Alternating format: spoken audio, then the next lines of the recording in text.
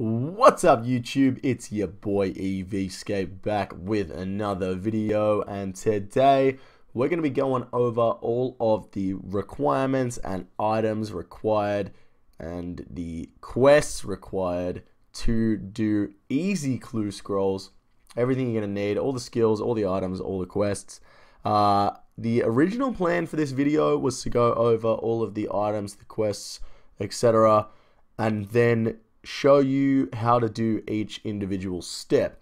However, going over each individual step, there is like 100 of them, and I feel like I can't fit everything into one video.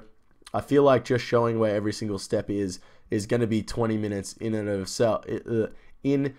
of itself. So if you guys want to see that video, let me know in the comments. I'm only going to be going over the requirements and items today. So if you want to see how to do every last step, let me know. I will endeavor to get that done. But like I said, I didn't want to make a 20-minute video today. This is probably just going to be a quick 5-minute short thing. And we'll see how we go. So I'm going to go ahead and jump into the clips now. Hope you guys enjoy it. If you do, don't forget to hit that like button. And, you know, if you enjoy all of my videos, make sure you watch all of my videos. So, if you enjoy all of my videos, make sure you click that subscribe button. We put out a new video every single Monday, Wednesday, and Friday. So let's stop messing around. Let's jump into it. Okay, guys. So the first thing we're going to be going over today is the skill requirements. Now, because these are easy clue scrolls, they don't have very high skill requirements at all. You're going to need 20 attack and 10 defense. The 20 attack is to wield the mithril pickaxe, which is required by a clue. And the 10 defense is to wield the black plate body. So these are only 2 clues out of the somewhere around 100 different clues you can get that you need 20 attack and 10 defense for. Other than that, you're going to need around 10 attack and 5 defense. So if you guys are looking to do some clue scrolls and you don't want to get 10 defense or 20 attack, then it's only 2 things that you won't be able to do. So it's not a super high requirement. It's not absolutely 100% necessary to complete a clue scroll. But yeah, for every single clue scroll is 20 attack and 10 defense. Now, as for the quests, the only quest you need to complete is Priest in Peril. There was a lot of things that I wasn't sure about in the quest requirements. So I actually ran around the game because I haven't done any quests.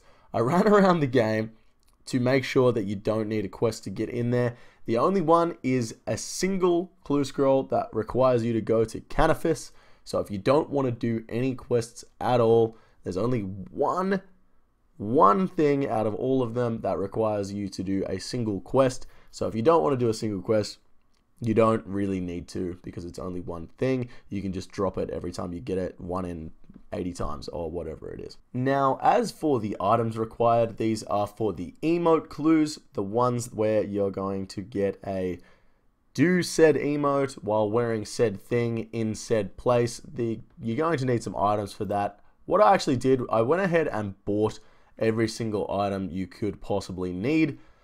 This took me probably 15 minutes and cost me 36,896 GP. So really, really cheap to get every single item you need for the clue scrolls.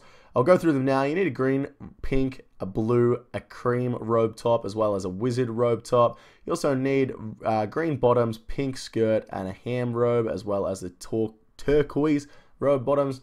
You need a green hat, green boots, ham boots, myth pickaxe, a black plate body, black axe. Then you need a steel full helm, plate body, plate legs, axe, med, steel mace, and longsword, as well as a pickaxe.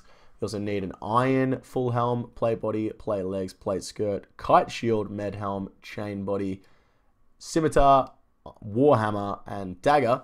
Then you need a bronze full helm, chain body, plate legs, axe, two-hander. Then you need a coif, a leather cowl, a leather body, studded body, leather chaps, studded chaps, oak longbow, normal longbow. You need an oak short bow, a staff of water, a normal staff, sapphire necklace, gold necklace, sapphire amulet, emerald amulet, sapphire ring, emerald ring, ruby ring, gold ring. Then you need a body tiara, an air tiara, a normal tiara, a white apron, a black cape, and then For the digging clues, you're going to need a spade. So that's every single item you could possibly need. I'll chuck all the items up on screen now. If you guys are planning on doing a bunch of clue scrolls, you can just go ahead and pause the video, buy them all out. So up on screen now. But yeah, everything you could possibly need for an easy clue scroll is only going to cost you around 37k, so 36,900. So relatively cheap to get everything. Now there are 3 types of clues you can get through a clue scroll. These are emote clues, cryptic clues, and maps. And like I said in the intro, if you guys want me to go over each one individually, let me know in the comments section below. Next, I want to go over some useful items that are going to help you when doing easy clue scrolls. You're definitely going to need teleports all over Gielinor.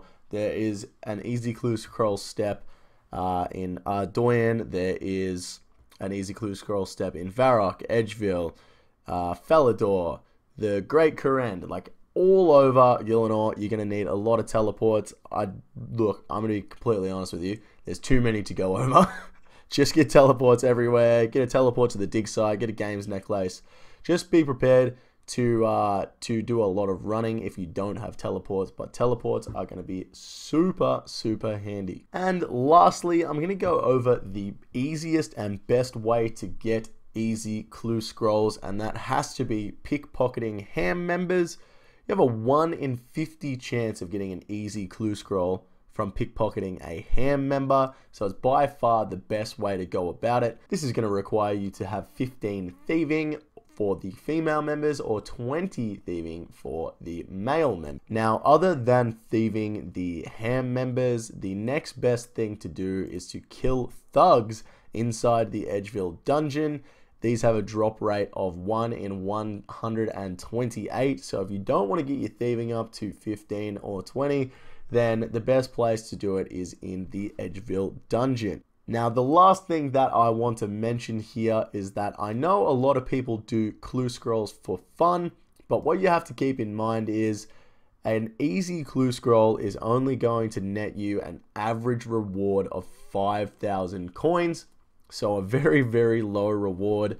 And even if you can do 60 of them in 1 hour, that's still 300k an hour. So it's not a huge amount per hour for GP, but I know a lot of people do their clue scrolls for fun. So if you guys enjoy it, keep going ahead and doing them, but don't expect to be getting a crazy amount of GP as a reward. So there you have it, guys. Everything you need to know about the requirements to do all of the easy clue scroll steps.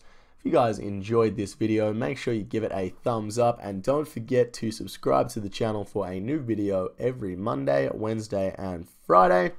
Like I said in the intro and the middle, if you guys want me to go over every single step in a video, let me know in the comments. I'll be more than happy to do that. Just keep in mind it will be like a 20-minute video, so it might be a little bit tedious.